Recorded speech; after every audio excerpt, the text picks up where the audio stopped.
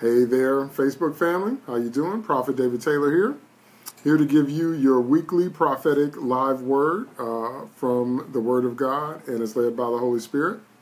As you know, I pray each week before I come on and ask the Lord, what word does He want me to share? What does He want me to release to the body of Christ? So if it's your first time joining us, those of you that aren't familiar with the prophetic means to speak by divinely inspired utterance. It means to speak by the Holy Ghost, okay? It does not mean to speak according to what we know as humans or our own intuition or our own mind or our own leading. It means that you listen to the Spirit of God and you speak forth what the Spirit of God is saying. Sometimes that includes prognostication. Hey, Gerald, how are you? Sometimes that includes prognostication. Prognostication is telling the future, but it doesn't always necessarily have to, okay? So again, if this is your first time listening to the broadcast, I'm Prophet David Taylor, and to prophesy means to speak by divinely inspired utterance. Let me finish what I'm doing, and then I'll get back to you. So don't leave. I'll bring that up to me at the end, a prophetic word for you, okay? So to speak, to prophesy means to speak by divinely inspired utterance. It's the Holy Ghost, it's the Spirit of God giving you something to say. So that's what I mean when I say I pray every week before I come out, because I'm listening to the Holy Ghost. I'm listening to what the Spirit of God wants me to release, okay? And so the prophetic word for today is the word elder.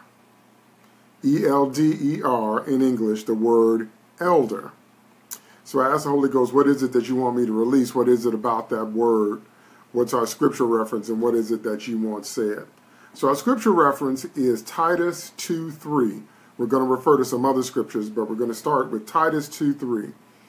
And I'm reading out of the Berean Study Bible version. Titus 2:3 says, older women likewise are to be reverent in their behavior, not slanderers or addicted to much wine, but teachers of good.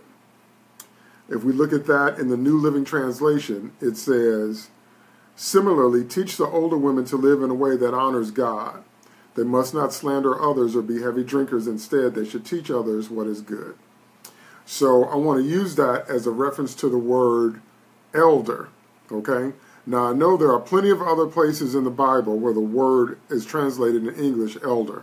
For example, there is Acts 15:4, where it says, on their arrival in Jerusalem, they were welcomed by the church and apostles and elders, to whom they reported all that God had done through them.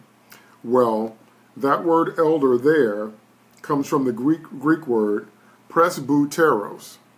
Presbyteros, okay? And that's talking about an elder, a member of the Christian leadership, okay? But I'm not talking about elder in that sense, okay? The word in Titus 2:3 comes from the same root word, the word in Titus 2:3, when it says older women. That word there is presbytes, and it means an old woman. And that's Strong's Concordance 4247 if you want to look it up. So what am I talking about? What is it that I'm trying to arrive at? What is it that we're trying to release here? What I'm trying to release is that the Holy Ghost showed me that some of you listening to me right now, and some of you that will tune into this broadcast, God is going to bring a mentor, an older person, an elder, a teacher into your life. And the word of God to you is to not reject them when they show up. Now, why is that so important? I'll tell you why. Because when God is leading you into new things, when He's leading you into new lands, into new territories, when He's leading you, for example, into a new marriage, when He's leading you into new levels of finances, when He's leading you to own a home, and you've never owned a home before, when God is leading you to a new college, when God is leading you to live in a new state. Whenever you are going someplace new and you're being led by the Holy Ghost, when you get to that new place, there's going to be things about it that you don't know. There's going to be things about the game at that level that you don't know because you've never done it. Okay? You've never been there before. And what God is going to do, he's going to send someone alongside of you into your life to show you the ropes, to mentor you, and it's going to be an elder, an older person, someone that's further down the road of life than you are. And many times what we do in today's modern culture is we tell people that they're old, they don't count anymore, they're not relevant, they don't do it that way anymore, that their thoughts are archaic, that they don't have anything to say about today, and that is incorrect. And always, as you always know, I always give very, very practical examples when I teach. So let me give you some practical examples of what that would look like, and you see what I mean. For example, let's say you come into a lot of money. Now, I know a lot of money is relative, but let's say you come into a lot of money. And let's say your finances increase from where they are right now to tenfold. So however much money you're making, let's say you make, I'm just picking a figure here, let's say you make $30,000 a year. And let's say all of a sudden God lifts you to a level where you're making $300,000 a year. Let's say you make $50,000 a year, and we times that by 10, and all of a sudden you're making $500,000 a year. You know what that means? That means that you have never functioned on that level of finances before. And you need someone that's familiar with that level to show you the ropes, to show you how to do it, to show you what to do with money at that level. Okay? Let's say you just got married. You just got through with the wedding ceremony. It was beautiful, and the bride was lovely, and the bridal party and the groomsmen, it was great, and everything went off well. The music was good. The food was good. The dancing afterward was good. You just had the best time. It was just the best wedding ever. Okay? Well, now it's time for the marriage. And if you've never been married before, if that's the first time you've been married, you don't know how marriage is going to go. You're still new to it. So what you need is an elder. You need a mentor. You need someone older than you. That's the point I need to stress. They're going to be older than you. Do not dismiss them out of your life, because you're going to need them to come alongside you and show you how to do what you're trying to do. Because if you're trying to build a good marriages have already been built. But you need to listen to people that are further down the road of life so they can mentor you, so they can school you, so they can teach you how to build one. If you're trying to build great wealth has been built many times over and over and over again in every generation. There's somebody that has great wealth. If you are trying to build great wealth, you need to listen to people that have had money for a while. People that have made their mistakes, people that know the ropes, the ins and outs of money. They're going to come alongside you to mentor you. Another thing is, let's say, for example, you get famous. If you've never been famous before, there's some things that come along with fame that you're not familiar with. So that being the case, you need someone that's already been famous for a while to come in your life and say, this is how you handle this. This is how you handle that. This is what this means. This is what that means. Okay? For example, several people that are brand new to fame have talked about getting death threats. And it's the first time in life they ever had to deal with anything like that. And they had to go to the FBI and they had to deal with that whole thing, because it's a whole new ballgame now, because now all of a sudden everybody knows who you are. Yesterday you could go to the grocery store and nobody cared. Today you go to the grocery store and people are following you around with cameras and everybody's looking at everything that you're eating, and you can't say anything, because anything you say is going to become a soundbite, it's going to become a clip. It's going to be on YouTube, it's going to be on Instagram, and they're going to play it over and over and over and over and over again, and then all of a sudden, in people's minds, that's who you are now. You said one sentence, and now all of a sudden, that's who people think you are. That's what comes along with sudden fame. Okay? Let's say, for example, you are transitioning to an academic career. Let's say you're going to school for the first time. You're fresh out of high school, and you're going to a 4-year university. Well, I stopped by to tell you, if you've never been to college before, college is a trip. And you need somebody that has graduated, that has been there before, to come alongside you and tell you, this is how you make it through a college career, because I guarantee you, with every new endeavor, they always work the same way. They're really exciting in the beginning, and then there's a long, messy middle, and then there's a triumphant end. Everything is exactly like that. When you first start out, it's like running a marathon. When you first start out, everybody's pumping, everybody's fist bumping, woo-hoo, everybody's all excited. all at the starting line and everybody's jumping around and blah, blah, blah, blah, blah. Because when you start something new, there's that energy, there's that excitement, there's that lift that you get, that rush. But then there's going to be a messy middle. There's going to be bumps, there's going to be bruises, there's going to be mistakes, there's going to be things that you didn't count on. Things are going to happen that you didn't even think would happen, that didn't occur to you would happen back at the starting line. Okay? There's going to be unfairness. There's going to be evil you have to wrestle with. Sometimes it'll be things in your own heart. Sometimes it'll be things that you didn't know were in you, and then you get in the messy middle, and all of a sudden something come out of you that you didn't know was in you, and now you got to deal with it. And then there's going to be a triumphant end, and there's going to be far less people at the end than were at the beginning, I guarantee you.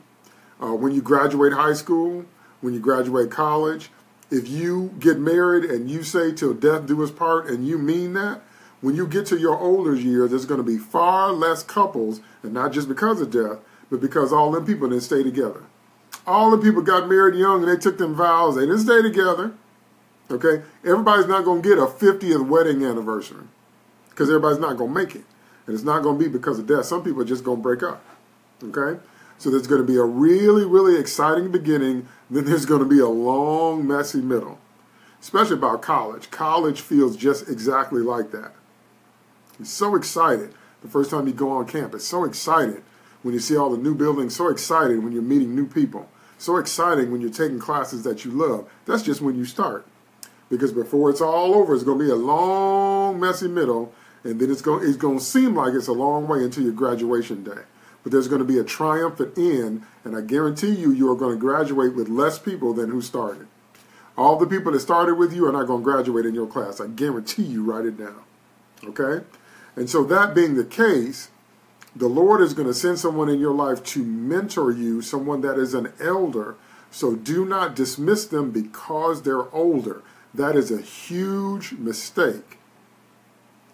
If you are a 20-year-old, 20-something person and you just got married, you need somebody 40 or 50. Again, like I'm telling you, I always give very practical examples in my teaching. And if you are just getting married in your 20s, you need somebody minimum 40 or 50. That's right. Respect them and they have pure wisdom. That's right. You need somebody 40 or 50 to come in your life and tell you how the marriage thing goes. You need somebody to come in your life and show you how the ropes go when you get married, because it's not what you think it is. Okay?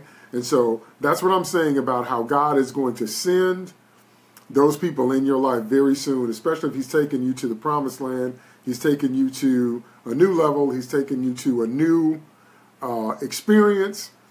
And he's going to bring someone in your life. Do not dismiss them. Do not write them off. Okay? They're going to impart to you wisdom. And I'm going to pray and release a prophetic word because I need to impart that to you as well. They're going to impart to you wisdom. They're going to give you wisdom. They're going to give you things that you don't know. They're going to give you ways of doing things. They're going to give you things that you don't have on your own. Okay? So, do not dismiss the elder. Do not despise them when God sends them in your life. All right? Now, what I'm going to do now is I'm going to go into the prophetic and I'm going to release a word and I'm going to release an anointing for you to receive the elder mentoring that's coming into your life.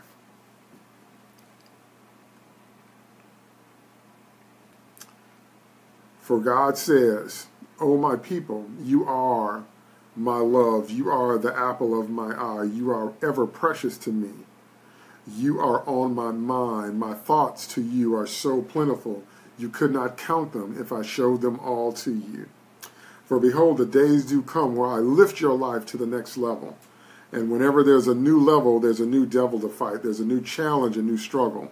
Behold, I open new doors. Behold, I give new finances. Behold, I start new relationships. But I send unto you one that will come alongside you to mentor, an elder that will show you how to navigate, how to overcome, the traps to avoid, the way to make plans, 2, 5, 7, 10-year plans, the way so you can navigate your way to success and victory, and the new thing that I'm giving you And now, behold, I release unto you the anointing to receive your elder. I release unto you the anointing to receive their wisdom. I release unto you the anointing to receive your mentoring, so that you can navigate this new land and this new level, so that you can be successful, so that you can be victorious. You will not reject them. You will not dismiss them. You will not disrespect them, but you will receive them. You will know them by the Holy Ghost. The Spirit of God will witness inside of you, and they will show you how to do what you're trying to do in this new phase of your life, says the Spirit of the living God. Amen and amen. So, oh Lord, I hope I didn't lose my Periscope audience. So anyway, that's what the Lord has released, and that is what God wants us to do to get ready for that mentoring. And I feel edified and blessed by that word, and I'm so glad I got a chance to share that word with you. Let me close out with a word of prayer. Father, in the name of Jesus, we thank you for your anointed word. We thank you for being the God of all time, the God of past, present, and future, and the God of the eternal now. And we thank you for bringing us into this new level, the new promised land, the new experience. And thank you for the elders that you sent alongside us to mentor us, to help us to navigate the space and to become all that you want us to be. And we thank you for it, and we believe you for it.